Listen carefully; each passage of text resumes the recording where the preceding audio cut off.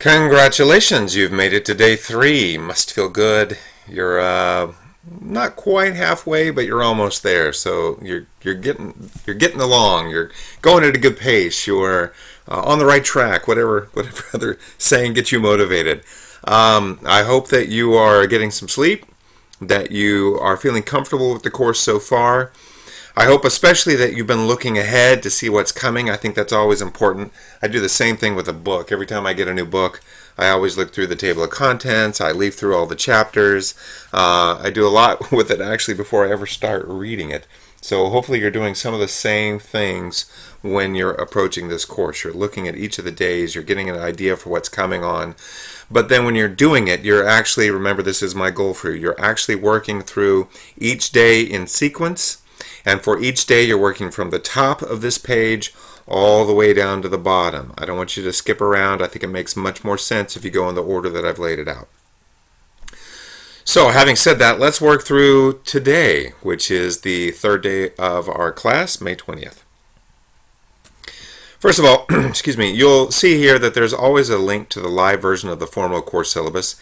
The course syllabus simply echoes what's on each of these pages, but this link will be there every day in case you ever decide that you need to look at the syllabus or you want to print it off or whatever. It's there. I do want to remind you that it's a live version. That's why it says that right there, because if I have made a mistake or if there's something in there, sometimes I will adjust the syllabus. I know it's hard to believe that I would ever make a mistake, but it happens occasionally, so I usually do this live version. So always make sure you're checking the version that is linked for that day, because that will be the most up-to-date version. If you're watching the introductory video, you've made it to this spot. There will be a video here as soon as I'm done recording this for you right now, so you will probably have already seen that. Our objectives for today. All right, we are going to learn how to define an educational problem that needs to be addressed using social entrepreneurship. So how do we think about an educational problem that needs to be addressed for social entrepreneurship? The way that we're going to do that is by creating a plan for social impact, and you'll see what that means in a second. I'm also going to ask you to learn how to craft a value proposition related to the problem statement. All right, a value proposition. So we're going to be thinking about, if we just sort of skim down here, we're going to be thinking about a specific case, the case of KIPP National Knowledge is Power program. You may have heard of it. It's a US-based program, but very interesting. And we're going to think about what it means to be disruptive and disruptively innovative in education. Right? That's going to help us create value related to our problem statement. And then we're going to think about some of the challenges and opportunities in developing an international educational innovation. Although I will just say right now that some of that is going to be more from how you are thinking about, quite frankly, this video than from any of the specific readings. So keep that in mind. Okay, for the learning modules themselves, the first one is going to be about creating a plan for social impact. I'm going to ask you to read two things. One, I'm just going to skip to number 2 here, although I know I'm asking you to go in order. I am asking you to read Chapter 2 from this Kellogg Foundation Logic Model Development Guide. You've already read Chapters 1 and 3 yesterday. Now I'm asking you to go back and read Chapter 2. Chapter 2 will give you a good idea of how to create this kind of a plan for social impact, in this case with the Kellogg Foundation, using their logic model approach. The other thing that I mentioned at the end of my introduction to yesterday's lessons was this Wolk and Kreitz book, which again, you click on this link, the whole book appears, voila. It's called Business Planning for Enduring Social Impact. I asked you to go ahead and look at it. This is what's going to really help us think about how we create a plan. This is very much a how-to book. And not a lot of theory, not a lot of highfalutin conceptualization. It's just how do you make a plan for social entrepreneurship or for social innovation, in our case an educational or an international educational innovation. So you're going to read those two things, and those will help you think about how to create a plan for social impact. The logic model will help you think about how you're thinking about it. That makes sense. And the business planning for enduring social impact will help you think about what are you literally writing when you're writing this plan. Okay. Next, so many of the days from here on out are going to use a case study approach. We're going to look at a particular case, and I'm going to, as much as I can, partner that with a video, although not all cases have a video that is a great match. These cases come from Stacy Childress's book called Transforming Public Education, Cases in Education Entrepreneurship. You can see that that's not linked yet because I haven't put the link up just yet, but I will be doing that shortly. So hopefully by the time you're watching this, there will be a hyperlink here that will take you right to the chapter itself. I'm excited about that. And then I'm going to ask you to watch this video. This is Dave Levin. He's one of the co-founders of the Knowledge is Power program. KIPP schools are all across the United States. They've been remarkably successful, especially in poor minority communities. So as a result, well, maybe not as a result, I would just say there are a lot of critiques of KIPP. Some of them say that it is exploiting vulnerable situations. Some say that it is reproducing inequality. People on the pro side say that it's a breath of fresh air. People in the communities where KIPP schools are being opened love it for the most part. So there are a lot of different ways to think about it, but whichever way you go or whichever side you fall on, there is no denying that KIPP is a truly innovative entrepreneurial educational phenomenon. And so getting this introduction to it and looking at this case study of how it developed, I think will really help us. Remember, you're trying to think about, let me go back up here, how to craft a value proposition related to the problem statement, and how to define an educational problem that needs to be addressed using social entrepreneurship. This case study is going to help you do that. And what I want you to do is you're reading the case study itself and watching this video. I want you to think about those two things. How do you identify an educational problem, or how did they identify an educational problem that needed to be addressed using social innovation?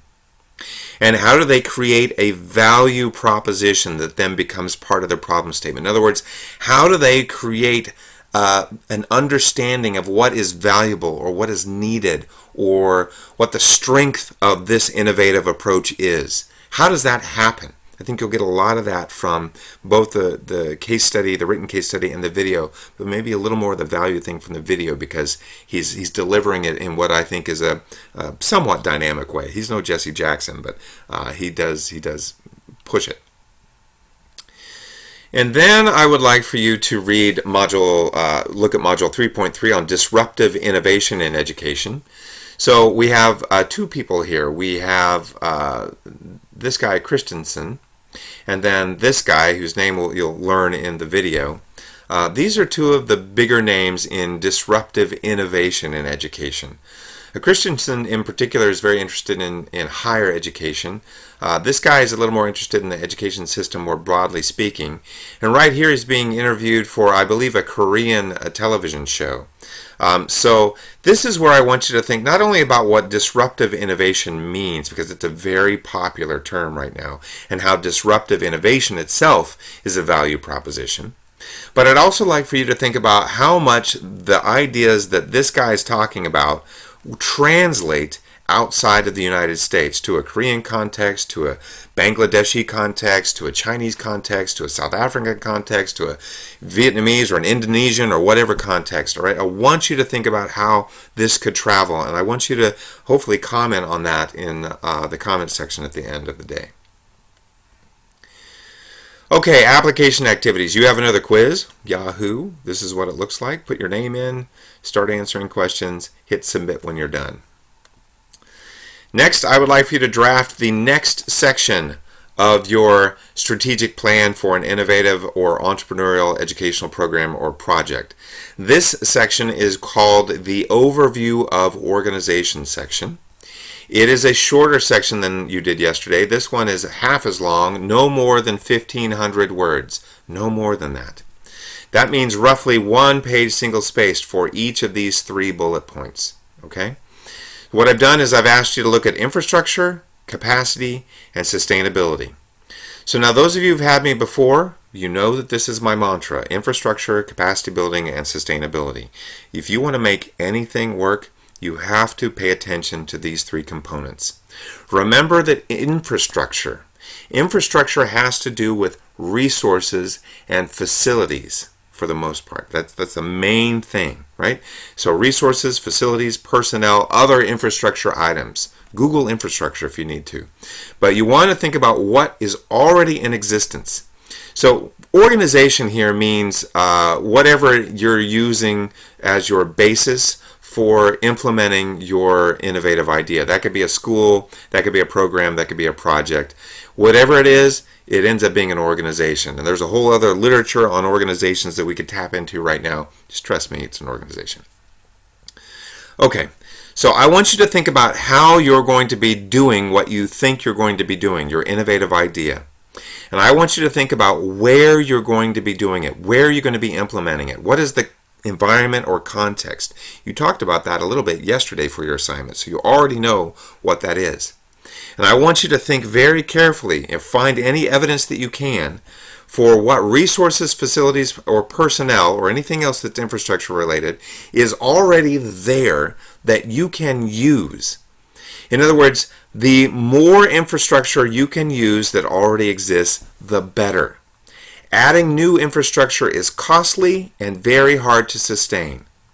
So if there is a building, or if there are computers, or if there is a set of books, or if there are just papers and pens that you can use that's already in existence, that you don't have to spend new money on, that's a win. If you do need to add infrastructure that is new, then you need to tell me what you need beyond what already exists. Okay. Next is capacity. Capacity refers to knowledge and skills. It's the people part of any change or innovation or entrepreneurial thing. It's the people part. What do people know and what can people do? Both the people who are implementing the program or the project or the whatever, and the people who are the targets or the recipients or the beneficiaries of the innovation. What do they need to know and what do they need to be able to do? This is where you can tap into certainly what already exists, but you can also think about education and training. How do we help people learn what they need to be doing?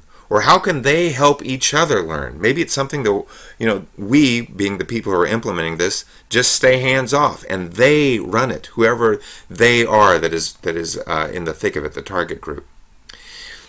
And then lastly, I'd like for you to think about sustainability of change. What is the real innovation and entrepreneurship? Well, it's the stuff that is sustained or lasts beyond the initial implementation. This will always include involving stakeholders in the decision-making process and creating ownership among the target population over the innovation. I want you to think about how you are doing that through your school, program, or project. Last but not least, I would like for you to post comments and questions on this page, at the end of the page. I've given you some questions to get you started again, but remember, I'm not going to do this every day, and this time I didn't put the prompts in there. I just left it ready for you. So I suggest you address one of these at least.